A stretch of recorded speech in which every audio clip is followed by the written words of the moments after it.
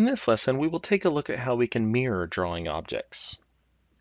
The Mirror command is located on the Home tab in the Modify panel. You can also type MI, then press Enter at your keyboard. After selecting the Mirror command, you will be prompted to select the objects to be mirrored. In this case, I wish to mirror these two exterior doors to the right side of this building. So I will select them both, then press Enter. Next, the command line asks for 2 points of a mirror line. So I want to create a mirror line right in the middle of this building.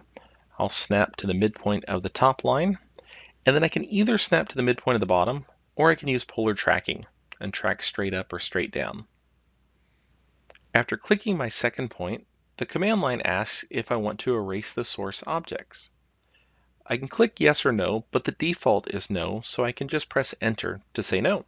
In this case, I want to keep the originals, so I'll press Enter to keep them both.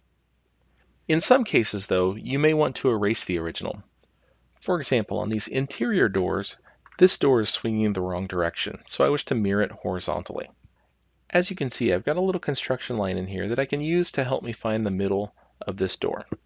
So I begin with my mirror command. I'll select the door, then press Enter. Then for the first point of my mirror line, I'll choose the midpoint of this construction line. For my second point, using polar tracking, I will click either above or below the original point.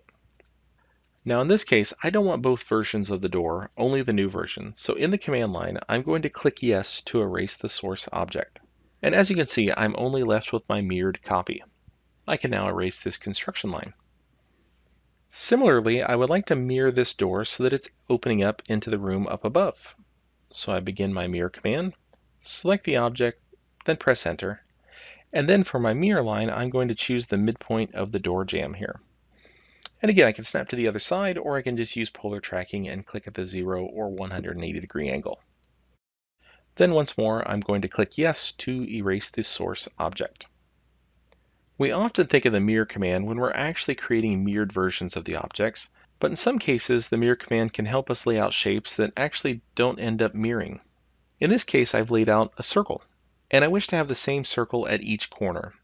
Rather than laying it out at each corner, I'm going to mirror this one. Obviously, the mirrored version of the circle is going to look just like the original circle, and that's okay. I begin with the mirror command, and I will select this circle, then press Enter, and I will mirror it about the midpoints vertically on this shape. Then I will press Enter to keep both. Then once more, I will mirror both of these, press Enter. Then I will choose the horizontal midpoints to mirror it down, then press Enter. So as you can see, the mirror command can also be used as a tool for laying out shapes, even though the resulting versions might not necessarily be a mirrored version of them. That concludes this look at the mirror command in AutoCAD.